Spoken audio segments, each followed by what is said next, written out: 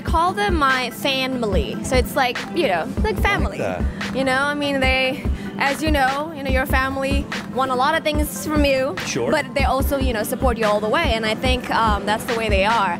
I mean, it's kind of amazing to see how your fans kind of, you know, grew up with you, because I started really young. You know, when I was like 6 years old, I actually released my first single. Yeah. And so it's like kind of watching them grow up with you, and then they say, do you remember when you hosted that, you know, that show when you were still 9 years old? I always watched it, and I was like, all right, that's cool. But this is the thing, though. You have done so much, and as you say, you started at 6 years old. So when fans or people ask you, "Hey, do you remember that thing? I was there and I met you and you touched my hand or something." I mean, you've done so much in your career. It's going to be difficult to remember everything. Yeah, right? absolutely. I mean, yeah, especially because it's somewhat, well, it's not like a routine, but it's like something that you do. You know what I mean? This is your profession. This is your job. Right, it's your work, right? exactly. Exactly. Asia Pop 40.